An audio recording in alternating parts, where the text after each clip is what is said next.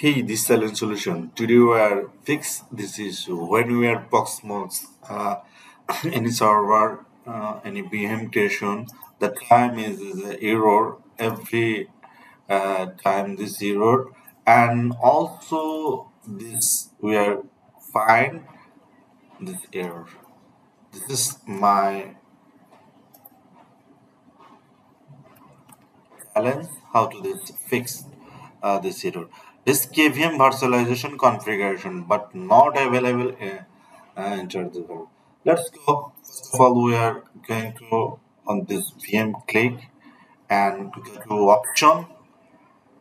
Option is the KVM virtualization. It's we are going to and disable. Let's go. And we try.